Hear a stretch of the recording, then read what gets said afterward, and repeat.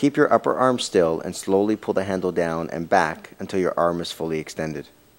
Hold the position in full extension for a moment and then resist as you return to the starting position. Repeat the movement on each side for the desired number of repetitions. As a tip, resist the temptation to move your elbows or to lean forward. Try to keep your elbows forced back and your chest pushed out throughout the movement.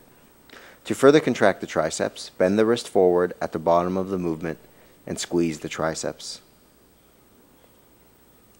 Exhale as you extend upward. Inhale as you return to the starting position. Breathe slowly and rhythmically throughout the movement. Do not hold your breath.